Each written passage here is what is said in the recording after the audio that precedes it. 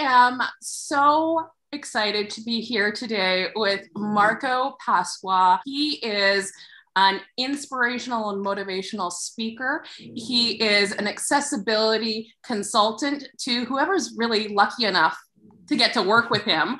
And he's an entrepreneur, a lover of all things tech that really make our lives easier and level the playing field, as it were. And as my baby is throwing a little tantrum, I think it's also a great time to mention he is a new dad. That's right. So that's really exciting.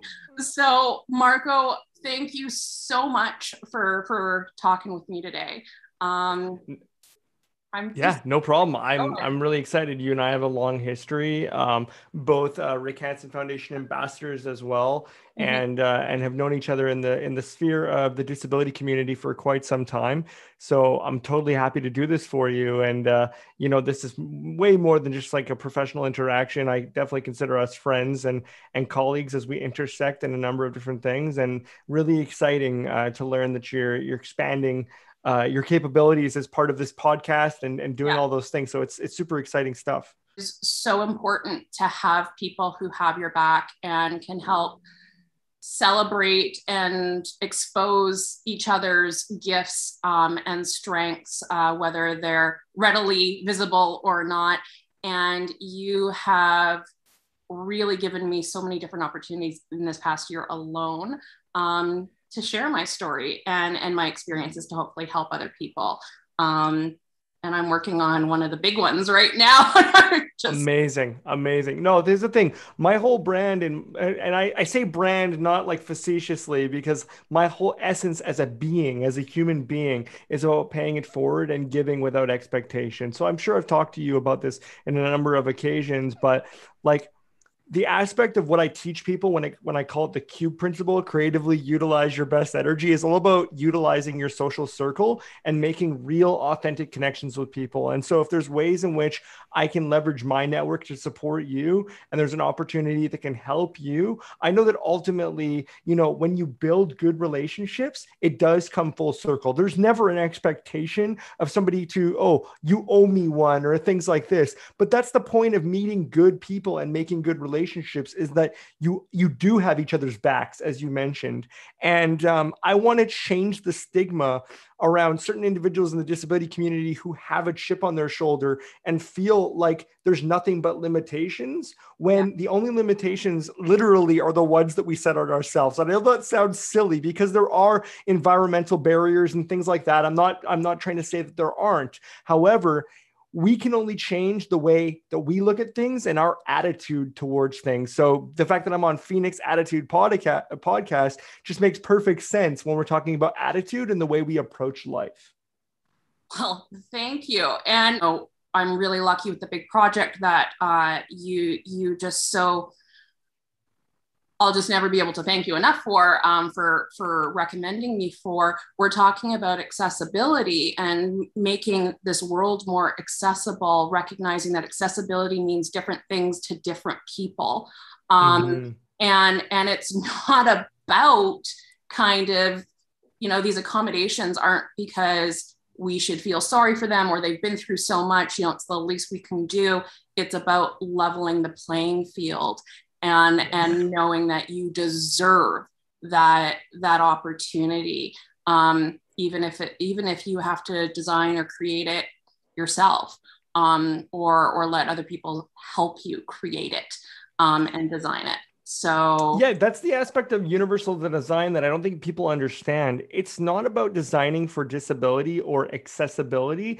It's actually designing for everyone. And I don't know how many times I have to say that to people. It's not about making special accommodations. If you design with everyone intentionally in mind while you're building out a space or place, then everyone should be able to function in the space the way in which it's intended. And as people who, utilize the Rick Hansen Foundation sort of accessibility certification and that gold standard, that's ultimately what it comes down to. I work with a lot of building designers and architects that say, yeah, but is this going to cost me a lot of extra money? And it's been proven that it's not more than 1% increased in construction cost if you think about universal design from the get-go in the blueprint stage. So bringing on people like myself who are accessibility consultants that can actually speak to that space, but also are people with disabilities. I have cerebral palsy. I have lived experience. So I know what it's like to not just look at a blueprint and say, yeah, that sounds good. I know what it's like to function inside that space. And when it's not good,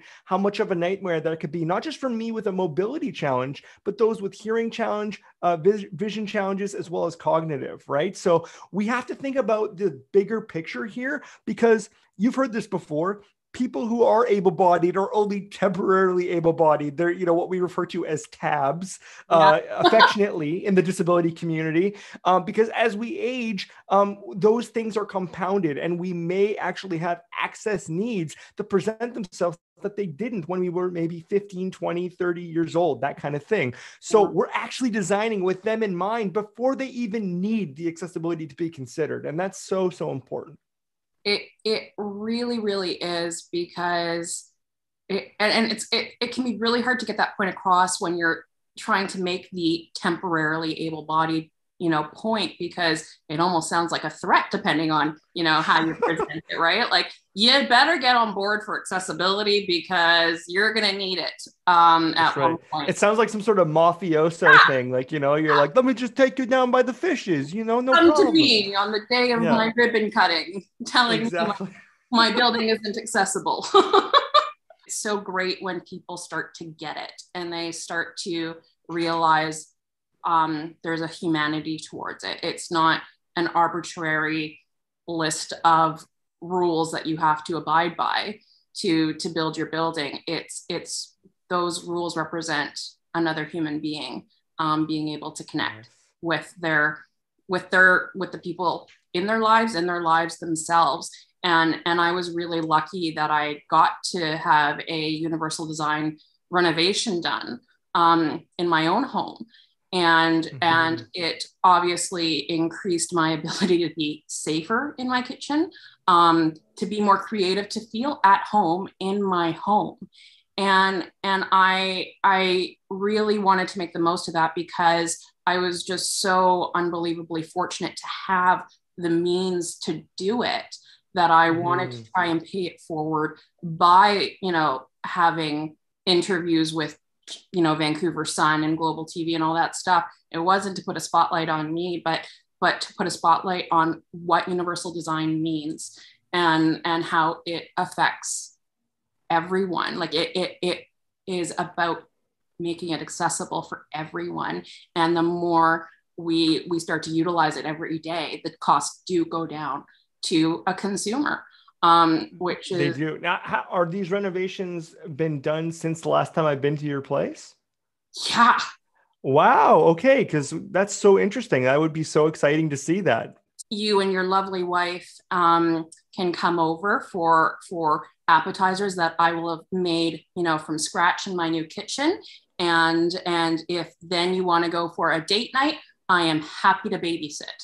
Amazing. Well, we're not going to say no to that offer. And I got to be honest with you. No, I love that segue. And I got to be honest with you. Like, regardless of how you feel about how the pandemic has had negative aspects to it, there are a lot of positive things that have happened, and I'm not going to live my life in fear. I'm pretty sure you would have guessed this about me anyways, but we as humans, we require human connection.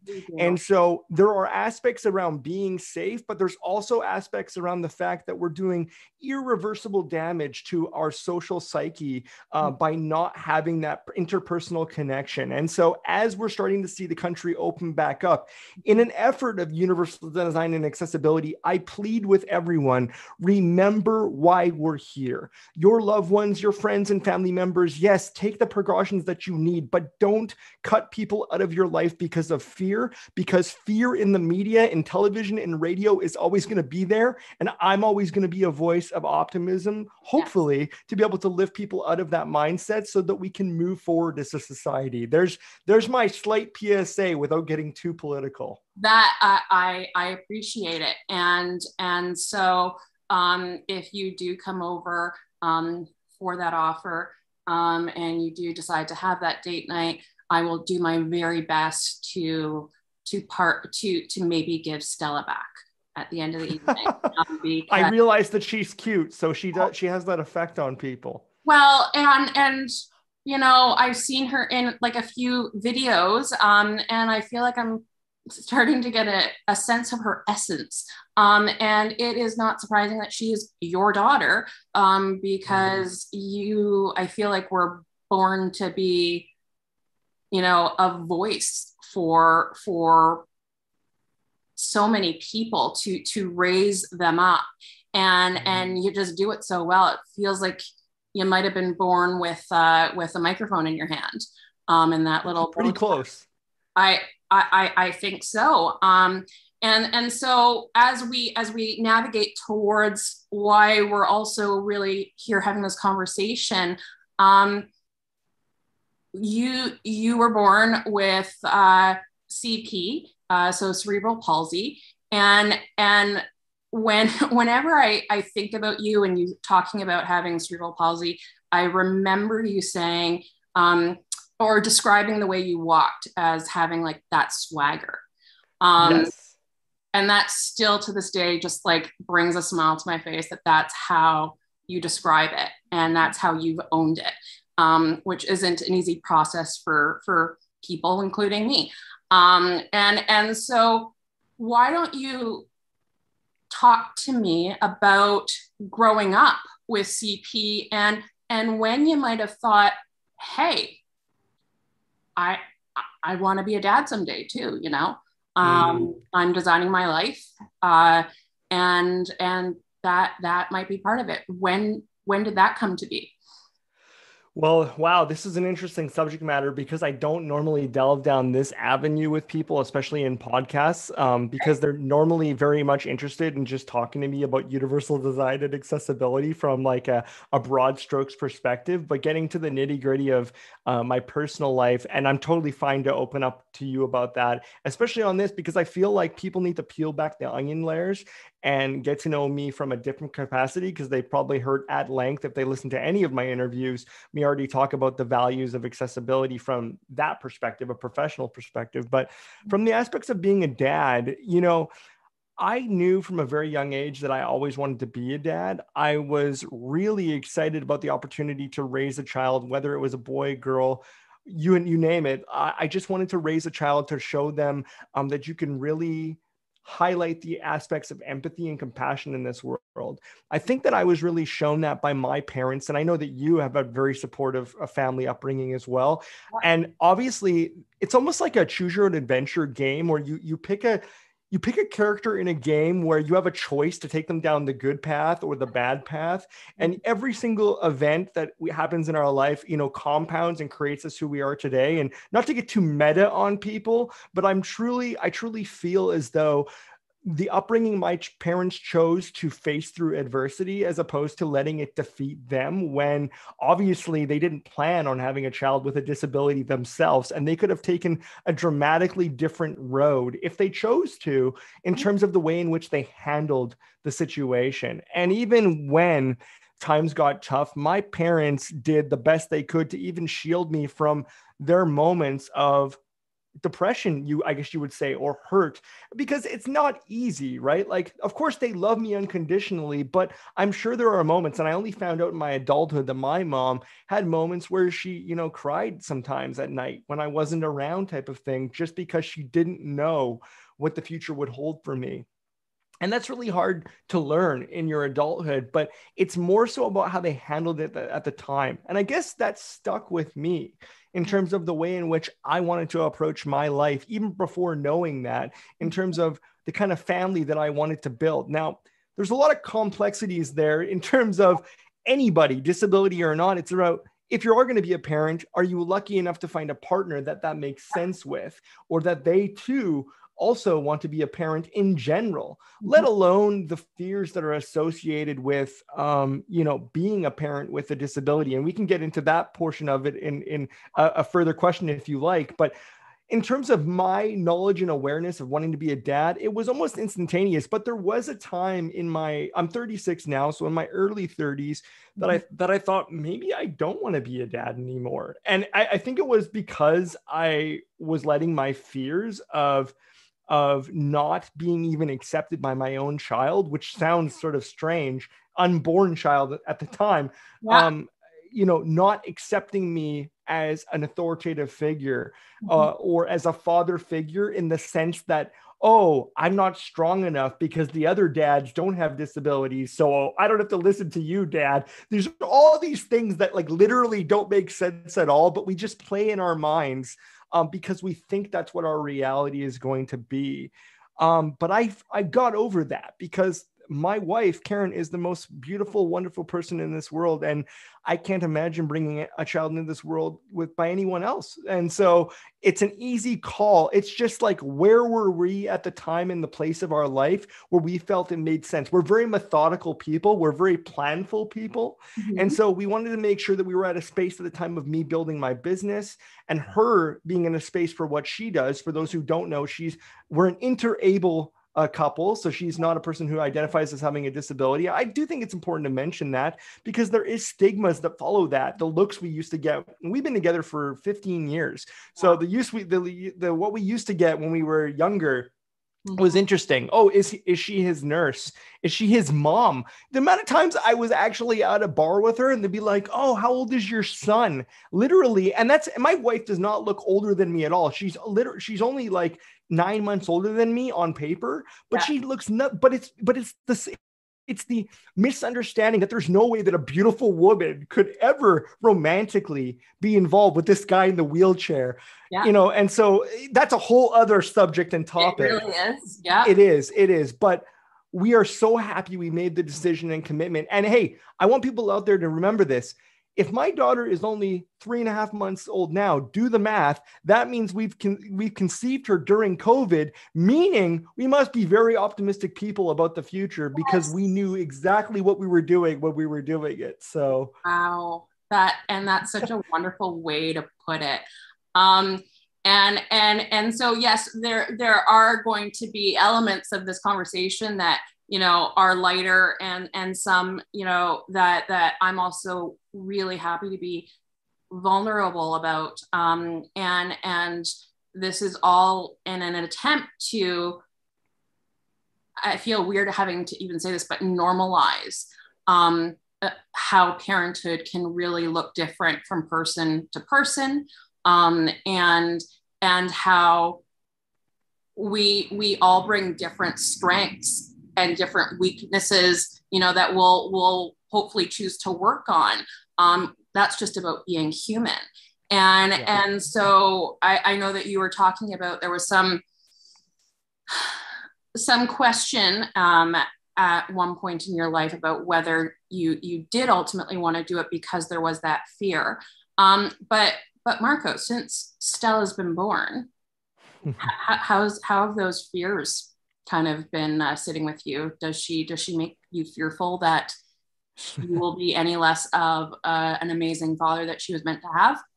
No, I mean, as I said in a recent talk that I gave, you may have seen the video where I was talking about it. Like, those fears melt away when I look at her steel blue eyes, is what I said in the talk I recently gave. And to be honest, that's 100% true. There's no falsities to that statement. Like, when she looks at me and she's giggling and I see that smile on her face, to know that she just sees me as dad, that's like the biggest uplifter for any part of my day. And now, this is not to say that there aren't elements of it that I am still apprehensive about, but I think that those are just the fears of being a new dad and have actually nothing to do with the disability aspect of things. My wife and I have done a really good job with her being the universal design and accessibility specialist for the city of Surrey, it kind of helps too, because she's using her lived experience of being somebody who has navigated the world with me for 15 years and seen some of the complexities, but also seen the things that she knows from her experiences that we wanted to build into our space and Stella's nursery and soon, bedroom, essentially. Yeah. So her crib is an elevated crib, which I'm sure you saw a video of that. Like, it's so that I can wheel right underneath it, make it easier for me to pick her up, not be fearful of dropping her. As she gets stronger and her neck strength gets stronger, then I can't wait to put her in overalls, because I'm going to be carrying her around like luggage, and in the most affectionate way, and saying that, because children are so durable. They're more durable than we give them credit for. And I just can't wait to be able to, be able to be a little rough and tumble with her, but also make sure that she knows that she feels safe with me too. We have a change table that is simply an IKEA desk. Like, how simple does it get that I can just roll under, not bang my knees yet again? And she's right at the height at which I can change, I can change her and things of this nature. And then we have technology and smart technology in the room that if my hands are full, I can use my voice to get the temperature changed if she's too cold or too hot. Or I can get the blinds to automatically open or close by saying, open the curtains or open the blinds. Like, because I love tech, you mentioned I was passionate about tech from the get-go. I have built in this sort of like get smart sort of Mission Impossible technology-based household, and it's incredible. And it doesn't actually have to cost a whole heck of a lot of money, but it makes a big difference. So that really helps to melt away some of those pre-existing fears, so that they don't really exist anymore. Yeah, and so one of the reasons why I'm loving having this conversation with you is because you really do have this incredible gift to present information in a way that is light and optimistic and bringing the lighter side to a lot of things that people are used to, if they're going to be talked to about it, it feels like a lecture. And so when I saw your nursery tour,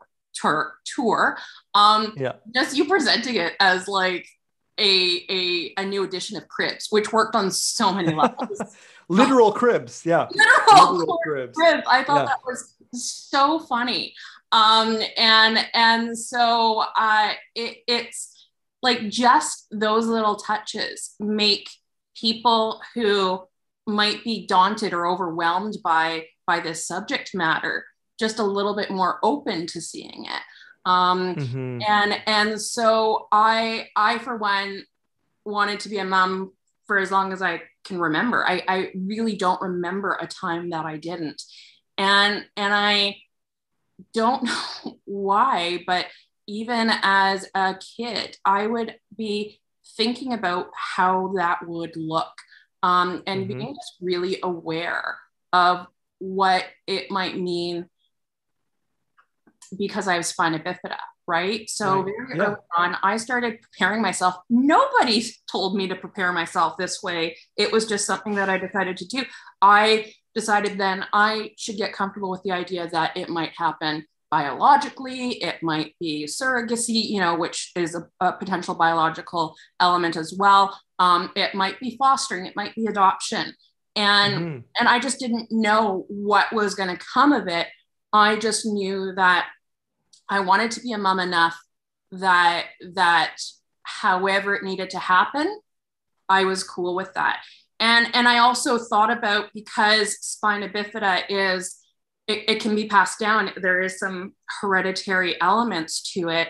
I had considered the fact that, I might have a child with spina bifida, and how I'd be, almost excited to pass on the tools that I had learned to make their life easier, if that was how they were going to be born. And then I also jumped ahead because I, overthink just as much as I want to be a mom. It's just that intertwined with me. I like would at the age of 10 be thinking about, okay, there's the potential I might have a child with spina bifida.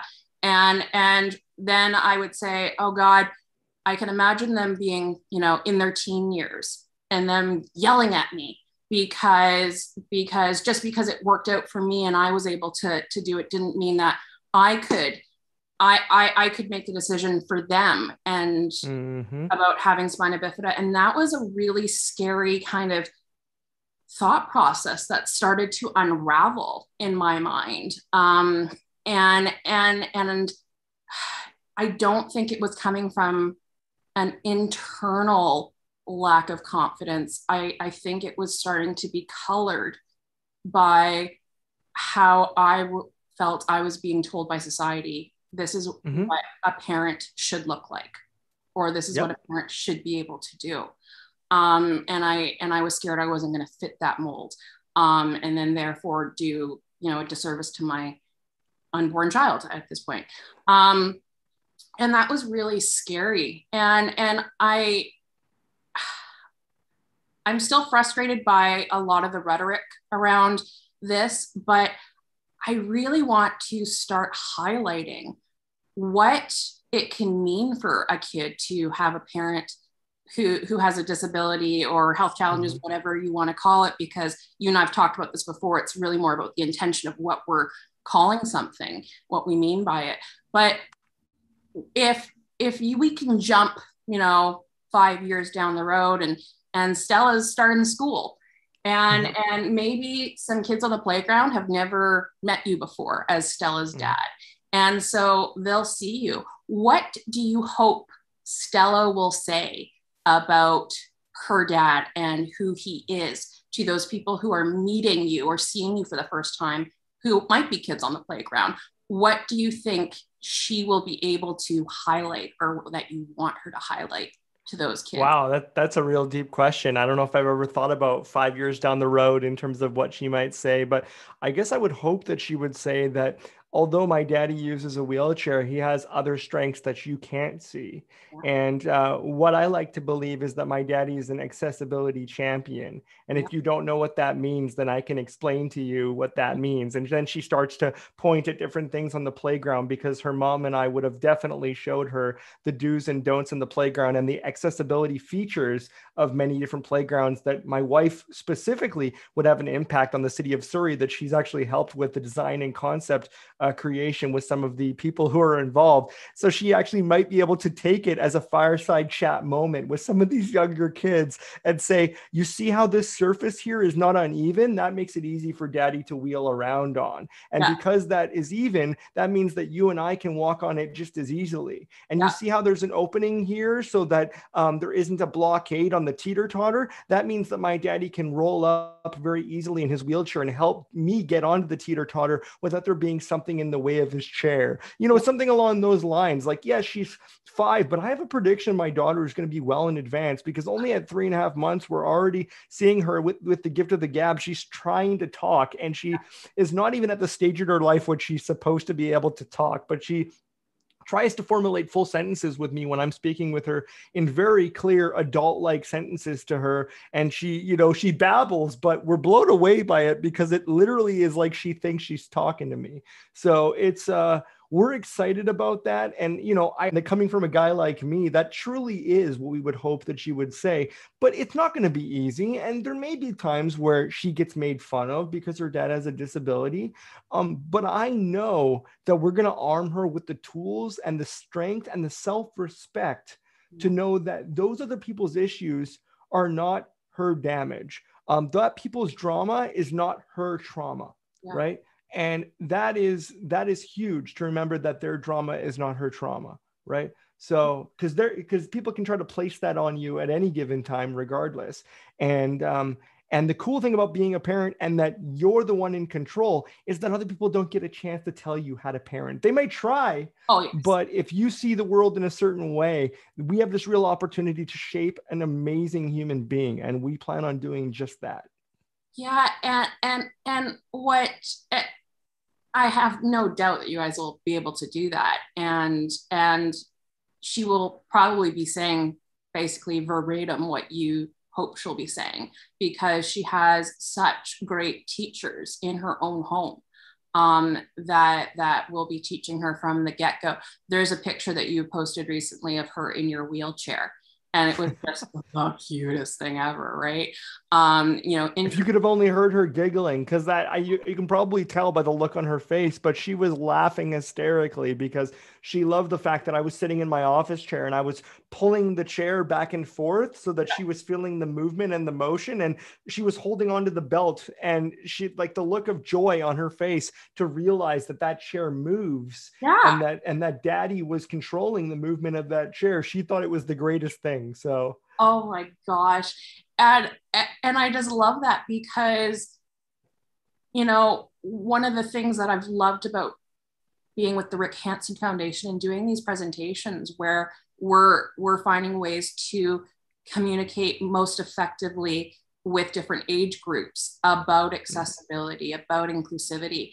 And and that work has been so important to me because when I was in elementary school and junior high and whatnot, I felt very isolated. I just didn't know how to engage with the kids in my class because I was so used to engaging with adults, and then not really know how to make this information and how to connect in a way that my elementary school peers could understand in a way without overcompensating as well. And so what I feel like I have a chance to do with these presentations now is to have them see that there's a kid, in that yes. kid who might have, a visible or invisible disability. Yep. And no matter what they're dealing with, the first day of school, they're all worried about the same thing, like, will I make friends? And so hopefully thinking about the way you guys are raising Stella and the kids that she might meet during school, during daycare, whatever, who might have a disability of their own, and having someone like Estella being like, hey, all I'm seeing right now is you as a person. That's Absolutely. Those are such cool shoes. And most likely Stella will have the coolest shoes, but she'll definitely have She has already more shoes than I do, and Karen combined, actually. And actually, I want to touch on something that you're mentioning here about her ideologies and seeing the world, because we live in a very sensitive world right now where people are very sensitive and they hold very closely to them, if they so choose, particular labels and things of this nature. In our household, we've never much held too much on to the importance of the label, at least in our perspective. Yeah. The important aspect for us, and I don't want anyone to forget this, if we had to choose one mantra for how we conduct ourselves in our household, it is Martin Luther King Jr.'s judging a person by the content of their character and nothing more. He would say the color of their skin, but I say, and nothing more. It's like, I don't care any of those aspects. If there are labels that you associate with, if you're white, black, brown, purple, that's fantastic. That's, as long as you're a good person and you're not out there trying to hurt somebody and you're trying to make a positive impact in this world, then you and I can start a conversation. All the other aspects, what you choose to do in the bedroom, all that stuff, that's on you, man. That's cool. That's great. That's fantastic. But just be a good person. Be an empathetic, compassionate, understanding person, and forget the rest. Like, honestly, because I'm tired of the cyclical conversations that you have with people who are so fixated on one particular thing or another, when at the end of the day, we're all just human beings, man. And so, not to sound too hippie, but that literally is how she will be raised in this household. Yeah. And you know, I, personally, I would hate to toot my own horn. I know I'm going to be a parent one day. I still don't know what that's going to look like. I just think that there will be so many perks to having a mom. Not because I'm Jenna, but because of my lived experiences and being able to teach my child the importance of thinking outside the box. That doesn't just serve someone who is living in a world that doesn't feel built for them. That serves them in any type of lived experience, I'm thinking. Learning how to communicate with compassion and empathy and remembering the humanity in this world. And so when the world wants to be talking about parenthood and what makes a capable parent, what perks do you also want to make sure that she gets the benefit of? That, you know what, some of her classmates might not have that same benefit because she gets to live with you and Karen. Yes. Well, I think that the way in which we see the world slightly differently, we can't even go on vacation without seeing accessibility wins and accessibility fails. Yeah. The blessing and curse of seeing this, and I know you do as well, is that once you know what to look for, you can't turn it off. Yes. And I think that for her, having the benefit, at least at this time, she doesn't have any signs of any form of disability. So for her to be a well-adjusted child, for all those things. However, if there is discovery that she does end up having an acquired disability or whatever the case, Karen and I will just roll with the punches, as you said, and we just go in and do our thing. Yeah. Because that's the thing. When you realize that you're in control of the narrative, you're in control of the way in which you see the world and how it impacts you, then you're impervious to the things that other people are going to try to place on you as their own insecurities. And so that is the gift. And it's also a gift to recognize that this is a being that once wasn't in this world. And through the combination of two people, we were able to create somebody pretty darn awesome. So I think that more people need to pause and reflect, and not everyone is meant to be parents. And unfortunately, some people become parents and shouldn't be parents. But I'm not going to go into those things either. What I am going to say is that this is a gift, and it really does make you realize the things that actually matter in life. The things that are superficial, like, for example, I've told you on a number of occasions, like with my life and my career, I've been building my speaking business professionally now. I've been obviously doing it since I was like very young, but I've been building it professionally for about a decade now. And I could have probably, done some things, cut some corners, stepped on some people along the way to be, more financially secure, I guess some people would say, or have all the riches in the world. And I just refuse to do that because it is about the journey and getting to that destination. But I'm not in a rush to get to that final destination. I would much rather take my licks and learn the lessons that I need to learn, because my understanding of what it means to live on this planet is to actually be an active participant in lesson learning. It's not win and lose, it's win and learn. And so if I continue to cut corners, or if you cut corners and you don't learn those lessons, you're bound to continue to repeat those lessons until you learn them for yourself. And so I don't want to try to anticipate the lessons that Stella may or may not learn. I, yes, can give her the guidance that I can based on my experiences, but I also want her to make mistakes. Absolutely. Because I want her to resonate with that and understand what it means, but know that those mistakes aren't mistakes. They're exactly what they're supposed to be, which is her stepping into that next version of herself.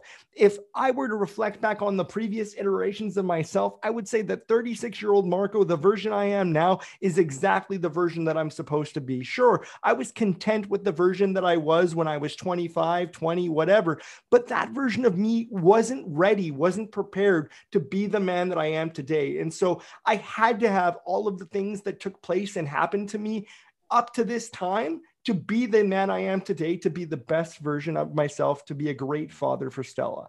And so for that, I hope she gains those same insights too. Absolutely. And has a sense of safety that it's okay to learn. And that does involve making mistakes sometimes. You have also made mistakes and use that as an opportunity to grow yourself and know that it can be okay. Is really important for a child's development, obviously. Yes. When you have someone who is willing to be open to what comes and confident that with their own ingenuity, their own instincts, the fact that they have a support system around them, they will take those opportunities, as uncomfortable as they are, because they know they will come back stronger from it, and will have grown.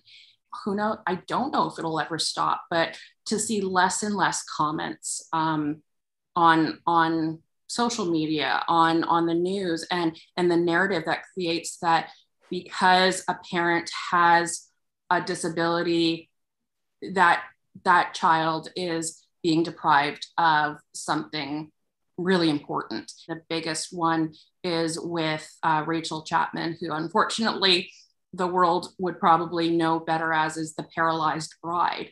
And she's done so much work to advocate for the normalization of living with an acquired injury, with different physical challenges, different health challenges, and bringing it back to the human that they are. And she's done a wonderful job of showing the world what parenthood looks like for her and her kid. And I certainly don't see that child being deprived of anything. And yet there are still people who are saying that.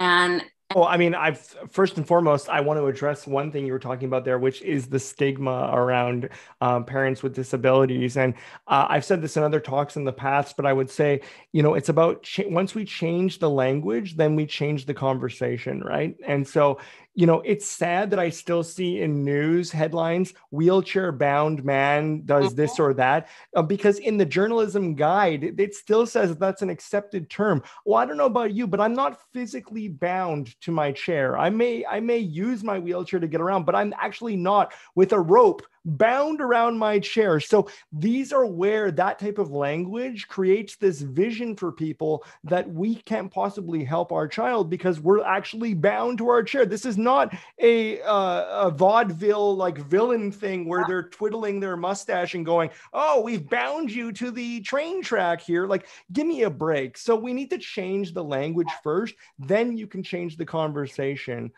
And yet it takes, on top of that, it takes to a large extent people willing to realize they need to be educated, to realize that they might have extreme tunnel vision about really what's in front of them and what really is that reality of that experience. And I've thought about it in a bunch of different contexts. And when you have media comprised of people who are generally who are able-bodied, let's say, like who don't have that lived experience, it almost when the language has been created to include like wheelchair bound or something sufferer, it almost to me makes me wonder if it's coming from a place of fear. That's 100% what it is. Jenna, I don't want to get too deep into this, but the media is paid to sell fear. The 99% of the media is paid to sell fear. It's like not wanting to look away at a train accident, right?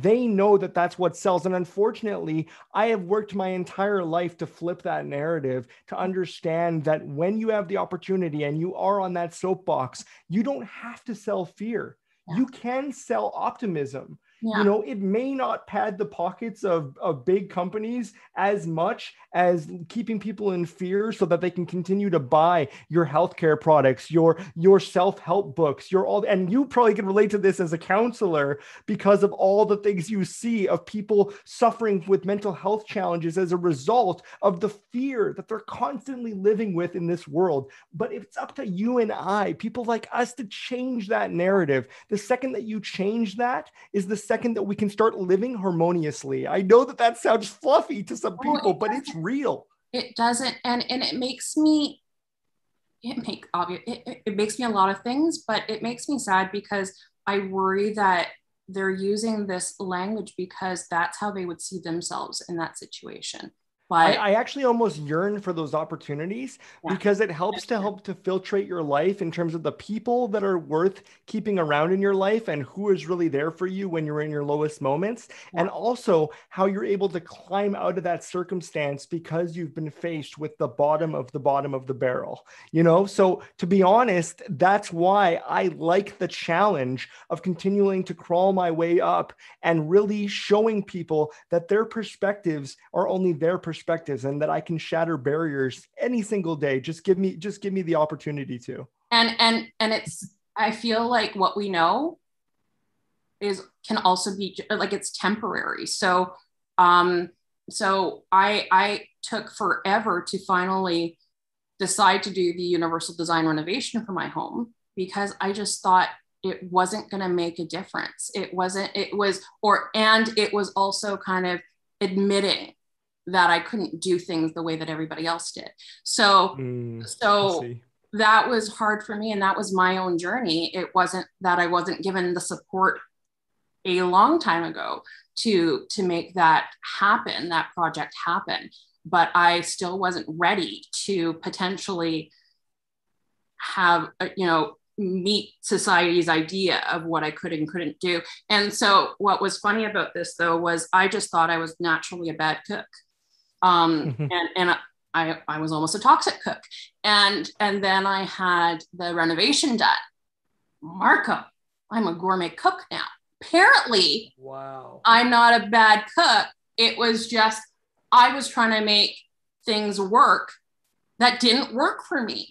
You And didn't have the tools at your disposal. I, and I didn't realize the heights I could reach when I finally said, hey, my admitting the fact that I need to have my kitchen renovated isn't feeding into this idea that I am lacking in my ability to use my kitchen, and that's all because it's spina bifida and boo hoo hoo. I got it done, and I'm like, holy smokes! I finally started realizing I hadn't integrated the whole. It's about leveling the playing field, Yep.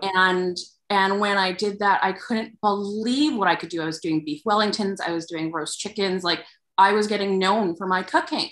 My And goodness, so I'm going to call Gordon Ramsay and get him over there to test your oh, beef Wellington. cry. He would make me cry. He would make me oh, no.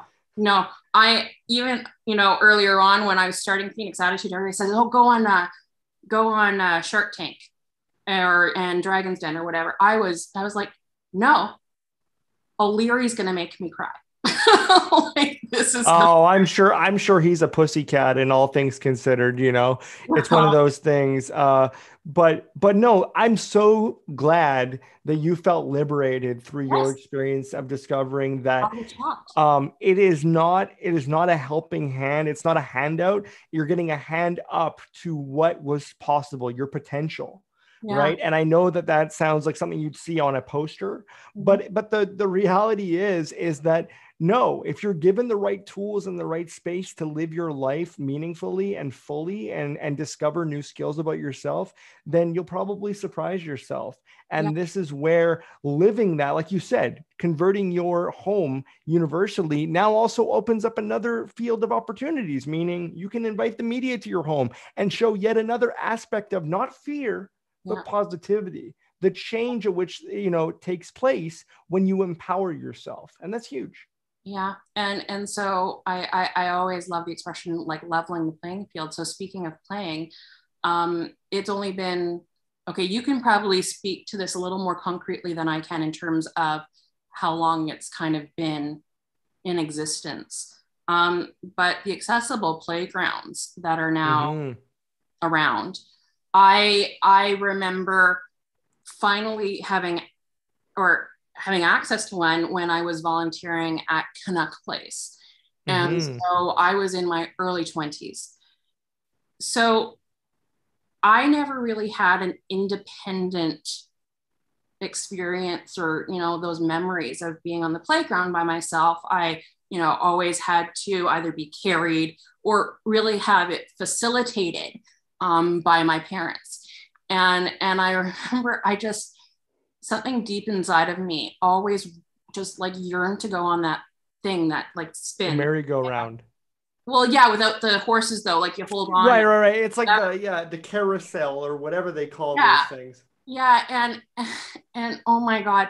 So I I I got to see that accessible playground for the first time in my early 20s, and I'm supposed to be, there in a professional capacity. Um, and that went out the window when I saw that. And another friend of mine was volunteering at the same time, and I said, I want to go on that. And Yeah, so, and this is the first time I could. So I wheeled on it because it was flat, like it was level to the ground. that's And right. my buddy, who was also supposed to be there in a professional capacity, but couldn't deny me this, started to spin me like all the other kids used to do, right? And Yep, I was yep. having the time of my life. But Marco, we were having so much fun, and I was going so fast that the treads actually peeled off of my wheels, like the rims. What? Um, it was I was going that I was like a little Mission Impossible. I was making up for That lost is time. intense. It was, but it was so worth it. And I now know that when I have my kids, whether they have, spina bifida or something else or nothing at all, um, I will be able to enjoy those memories and be a part of those memories myself, because I'll get to go as a parent, and make use of that accessible playground, so that I don't have to miss those beautiful moments, from my kids' childhood. And so I just think it's so wonderful that it's not only helping the kids, but it's helping parents, who are in, who need the accessibility as well. And I don't think people think about that a lot. Well, Um, I do, simply because I don't know if people know, but I actually live in Surrey, British Columbia, very close to Vancouver. And we were once known as the city of parks. There's over 200 parks in Surrey. And one of the parks we have is called Unwin Park. And Unwin Park was one of the Canadian Tire accessibility parks that was installed with the full, as you described, rubberized surfaces that you can wheel on, the carousel that is flush with the ground, so there's no threshold there. yeah, But we didn't even get into things like sensory friendly spaces, tactile touching spaces, braille, so that individuals who have vision loss or who can read braille, at a young age, can be taught that. Parents can come there, teach their kids braille, can teach their kids color theory and that kind of thing. So, like, to me, it's all encompassing. It's not just about, oh, we can jump on a swing or a carousel now. It's so much more about integration of all children. And that is really darn cool. yeah, it really, really is. So I'm really excited about how life is unfolding in that respect, and that there are people like you and Karen, um, who are really using your voices to show that this should be normalized. This isn't about giving people that participation award. This is about creating a world that works for everyone, and Mhm. and we all end up winning in a way, whether we see it immediately or not, or we see it impact our lives immediately or not. Um, and so that makes me really excited about the future, and how I can shape it as an individual, and hopefully one day as a parent. Well, there are huge things coming down the pipeline. You have every right to feel optimistic about the future. It's been a little bit shaky for the past year and a half or so, but I actually think that through adversity, we come through even stronger. And I really see some massive positive changes coming down the pipeline on a technological front, on an emotional front, but on a humanity front. I really think that you're going to be blown away at some of the things that is going to be unveiled in the news, in the media, in positive technology moving forward within the next even couple of years. And I can't wait to be part of that journey and to be a part of that ride.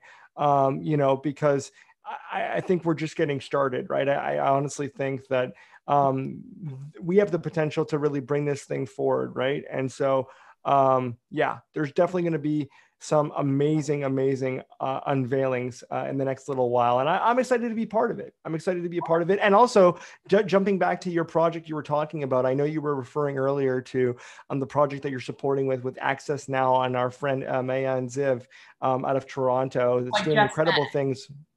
Yes, yes, absolutely. Did you guys have a conversation? Like, let's give them a little bit of a plug here at the end here, because I want to make sure that people know what's going on with that. So, 5-6 years ago, she is a wheelchair user, and she was really getting frustrated by the fact that she wasn't able to connect with the people in her life socially as much as kind of anyone else, because of accessibility and those barriers. And so, especially in Toronto, I might add, because they have the raised sidewalks due to snowfall that we don't have in the Greater Vancouver region. So I want to preface that. Yeah, and I grew up in Toronto, and I think that was also something where, because it just felt so inaccessible, I was defeated for a long time and kind of thought this is the way that it is, and you have to pick your battles. Otherwise it feels like you're fighting all the time. And so what she ended up doing was creating Access Now, and they have the app, so you have the opportunity. It's a public app. You go in and you can review where you are right now, whether it's like a restaurant or a cafe, or a store, based on its accessibility and the accessible environment that it provides to its customers ultimately. And it has really grown to make the point that accessibility means different things to different people, and the app represents that. So what you can do is you open up the app, and yes, there is the opportunity to kind of give immediate information using tags, to say like wheelchair accessible bathroom, or accessible parking type of thing. But something that I think is just so pivotal when we're educating people about what makes something accessible is there's that opportunity to have that text box so that you can write specifics, whether based on that information it would work for them. This might be, should they even leave the house? Should they even bother to go to that location and spend the time commuting there, only to discover that the owner's definition of accessibility doesn't actually work for the way they see the world, right? So exactly. And it felt like, and to avoid that happening, I don't know about you, but it always felt like to me I had to write a book report before I could go anywhere new. And originally it was kind of just hoping it could be are you, an accessible restaurant? And back then they all had different ideas about what that meant. And some people just weren't educated enough and might say yes, and it wasn't, or would lie, or whatever, right? I started having a list of questions that I would ask, and boy, some of them would just seem so obvious that I'd get a little bit of attitude for even asking it.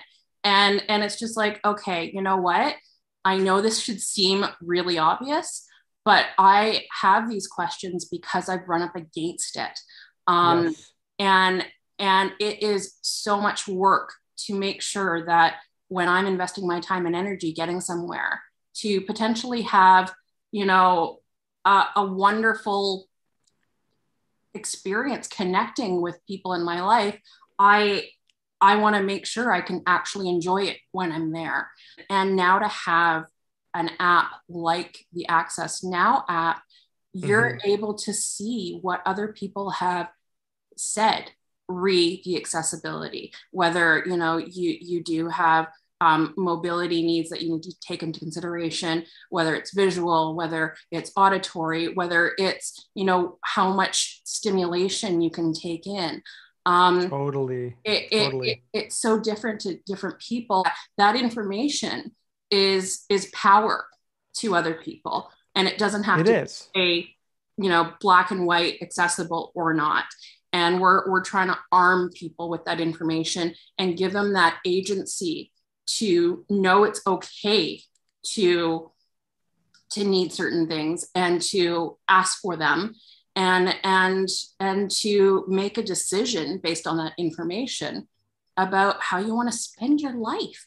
So we're hoping to start that mapping project beginning of August. Help with that pinning project. So I know this is your show, but I feel like, we would be remiss to talk about all of this and not talk about the opportunity if they are still looking for recruits to get involved. Yeah, so this is also not just happening in Vancouver this summer. Access Now has put bravery to a whole new level and decided to have this mapping initiative happen in Vancouver, Calgary, and Ottawa.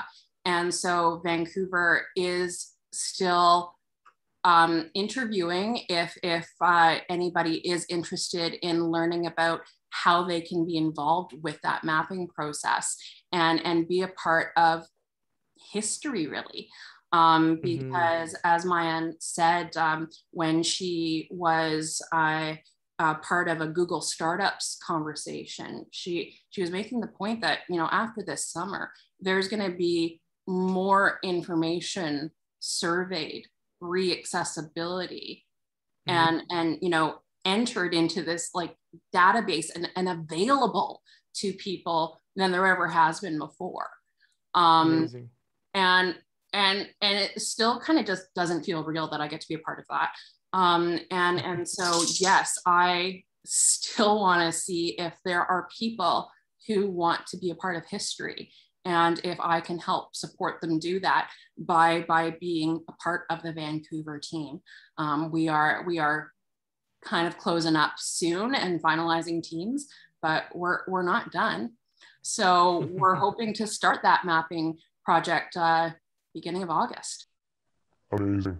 That's awesome. Well, I'm glad that you took the bull by the horns. You took the opportunity to say yes to something really cool. I'm glad that it made sense for you at this time in your life as far as just being part, as you say, of history. And yeah, I'm so excited to see what happens with that project and just with continual access champions. Man and I have had opportunities to intersect in the work that we do for years now. Whether we're both change agents through Microsoft, and various other opportunities.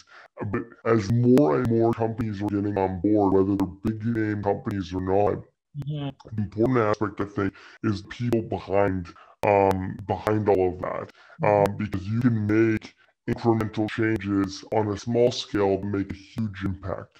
I think that ultimately is part of the message that I'm trying to say here today in this interview that you're giving me, is essentially, regardless of your perspective in life, we all have something to give, whether that's through parenting, whether that's through universal access, whether that's through none of those things at all, but it's our own journey that we're willing to be vulnerable and share.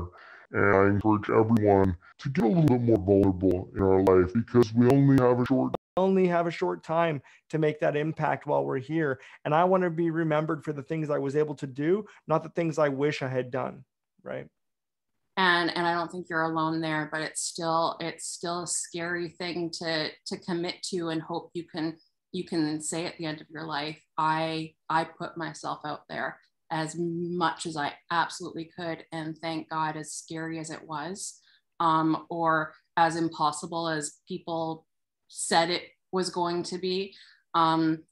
It's really important, if you can, to see how this world works for you, as opposed to taking other people's word for it. And when you have that opportunity, see what you need to do to make it your own. And if it looks different, that absolutely does not take away from what you're able to accomplish. So yeah, at the end of the day, just get out of your own way sometimes. Absolutely. That's perfect. I think that's a great way to end the sentiment of what we're doing here today. Yeah. But thanks so much for the opportunity to be on your podcast. and to talk about what it is that we're talking about. I think that very few people open up in the capacities that we've been able to do in just over an hour here. So thank you for giving me a platform and an avenue and a space to share that with whoever will be willing to listen. So thanks. And thank you for giving me these opportunities that give me a chance to make the decision to say yes.